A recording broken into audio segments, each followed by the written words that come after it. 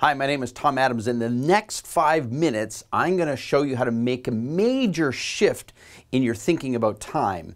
And I'm going to do this so you can gain a major surge and quantum leap even in the way you think about your productivity, your creativity, and your enjoyment.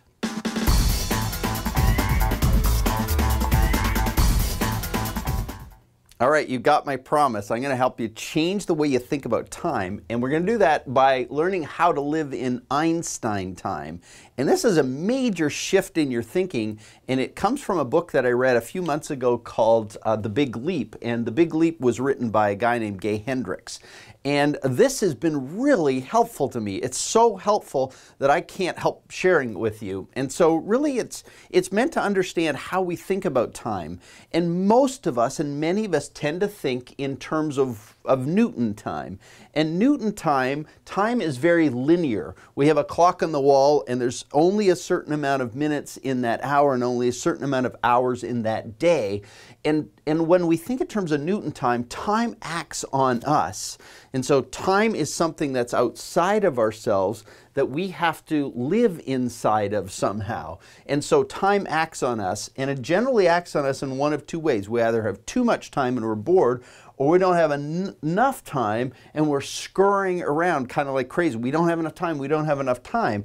And really what we discover for those of us who are busy, we live with this sense of scarcity about time. And we're always complaining about it. There's this limitation that we live in on a regular basis.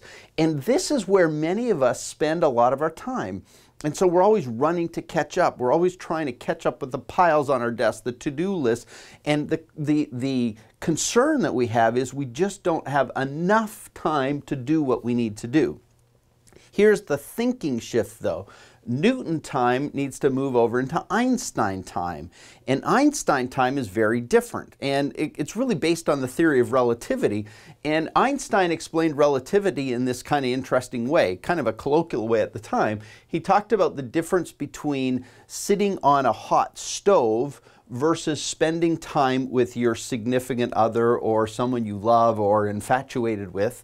And relativity really shows up in two ways. If you're on a hot stove, time seems to slow down and you can't do enough, you can't go fast enough to get off that stove.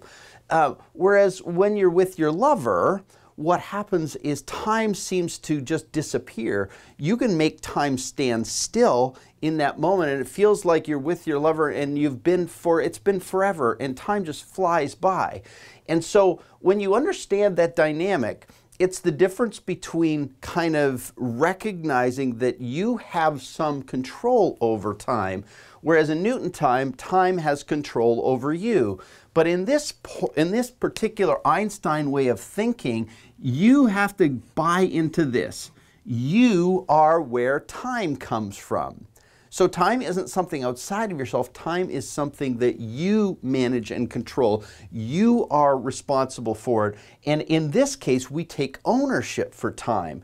And so if you take ownership for time, you can actually make time for things. If you take ownership for time, you actually own your way of thinking about it. And the best way to start owning your way of thinking about time and having that ability to sort of take the time to do what's necessary, the first thing you have to do is quit complaining about time.